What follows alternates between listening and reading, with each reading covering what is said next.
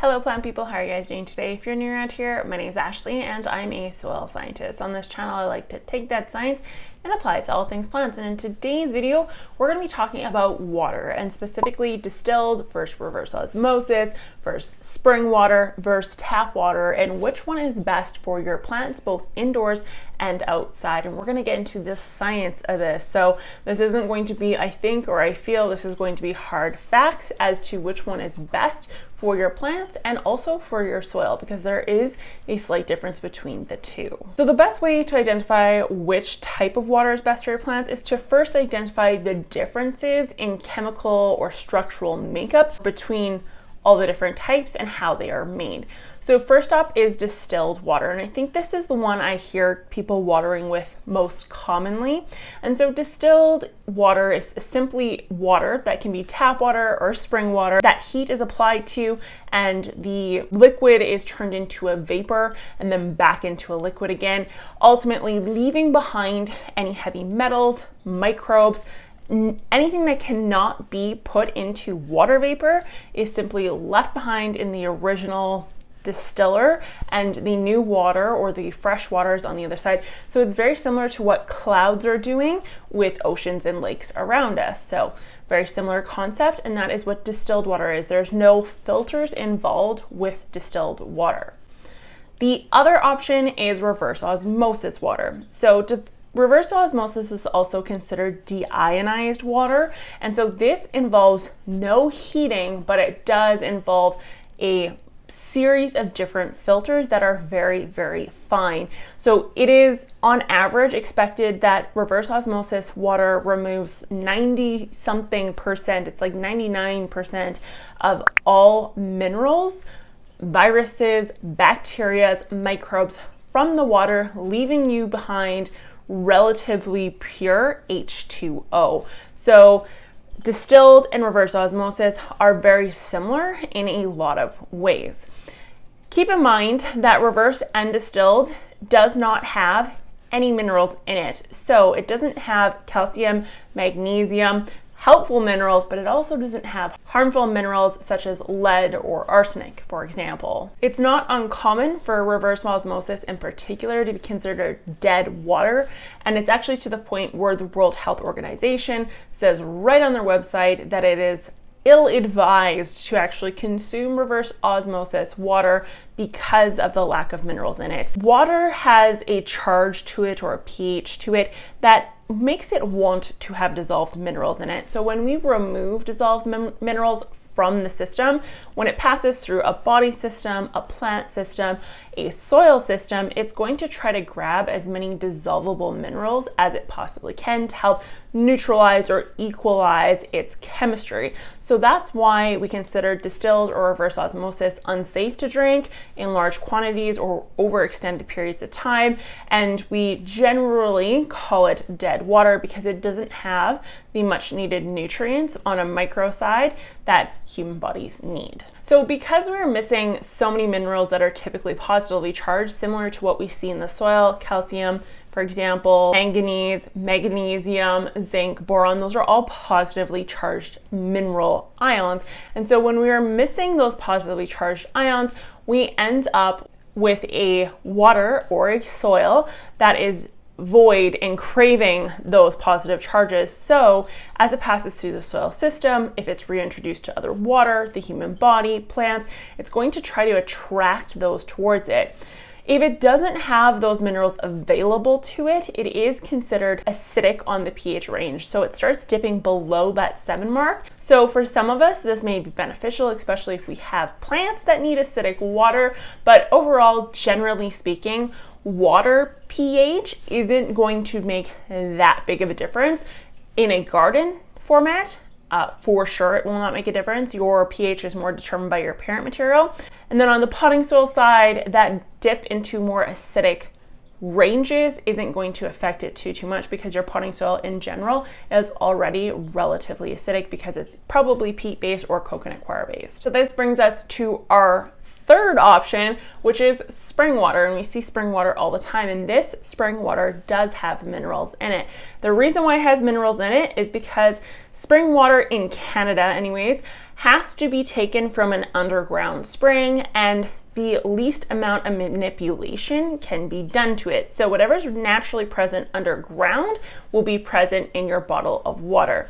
The exception to this is that there may be some ozone in it, and ozone is essentially an addition of an oxygen compound, and the oxygen compound is more so for flavor, smell, taste, that sort of thing. There is also very low but some levels of fluoride, and fluoride is a naturally occurring element, and therefore what's in spring water is naturally occurring fluoride. It's not added, and that's especially true in Canada. Fun fact, when I was actually researching for this video, did you know that the photo on the outside, like the label on the outside of your spring water, has to match, the landscape of that has to match what's in the bottle. So if you have spring water from Saskatchewan and it's not showing you a prairie field, that can actually be taken by the Food Inspection Agency in Canada, and you can get slapped with a major fine because it's considered false advertising. So when you see a mountain range on the outside of a Canadian package of water, that's actually the mountain range that that spring water was taken from. Just total side note. So because spring water does have the actual ions or the metals or minerals inside of it, we have a more alkaline water, and that's because we have more of the positively charged ions incorporated into the system. Now, what's the difference between tap water and spring water? And the truth here is not much, because most lakes, rivers, and sources of tap water come from spring water sources. So because of that, there is some alterations that are done, such as chloramine or chlorine being added, and that's what makes it slightly different, is the higher salts.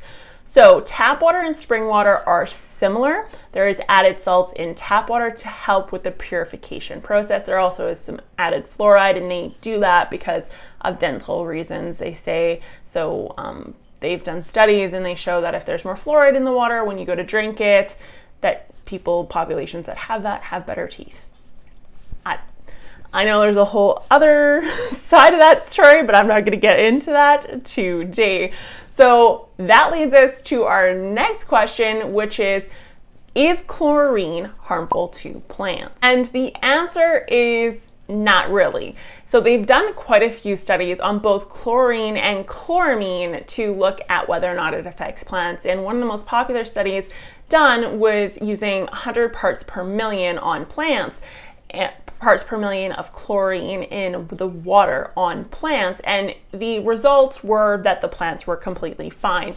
There was another group that pushed it just a next step further, and they did 150 parts per million in the water for I think 150 or some days, and they actually rested for 2 days, and within 2 days all the soil microbiology throughout the entire soil profile had actually bounced back. In less than 2 days it was back to its original populations. So that does tell us that if we're continually watering with a chlorinated or chloramine water, is that our microbe populations will decrease over time, because those salts do kill the microbes off. However, give it a little bit of a rest, 2 days, and they'll bounce right back. So for most of us, in our case, we are watering every day, especially with houseplants, we're watering maybe once a month. So we'll have a 24-hour period where we'll have lower microbial activity, but within 24 hours, we will have full-blown microbial activity until the next time we decide to water with our tap water.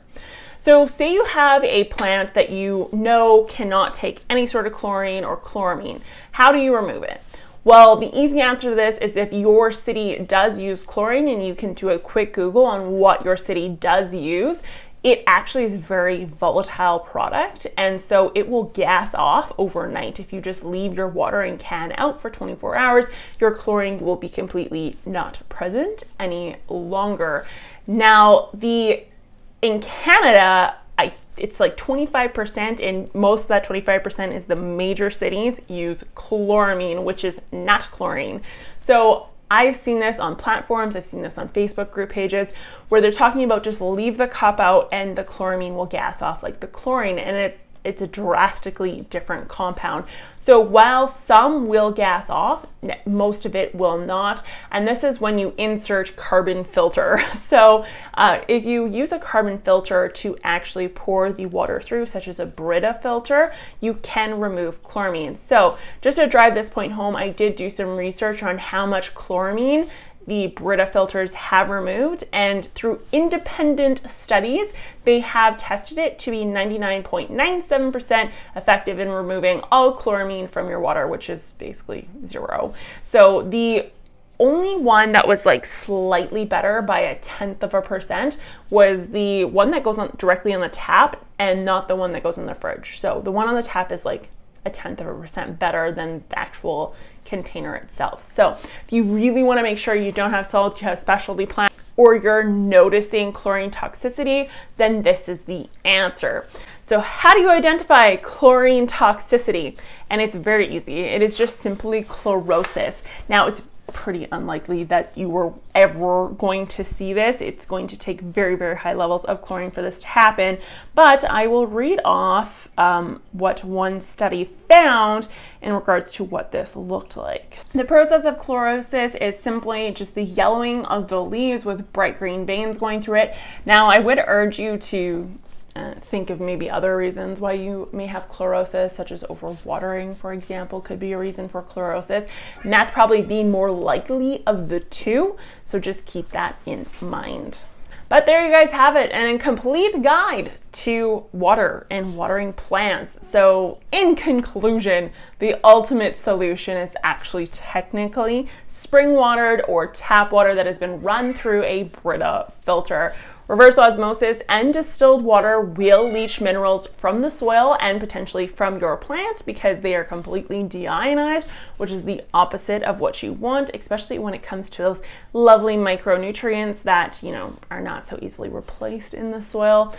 So keep that in mind. Also, the pH of those two is less than ideal. We don't want acidic soil. We want to try to avoid that when possible. We want just slightly acidic, just below 7, not much more, or 7 would be ultimately perfect. And I did a whole video on pH and plants, so go check that out if you want to learn more about pH and pH of your soil and nutrients and all that fun stuff.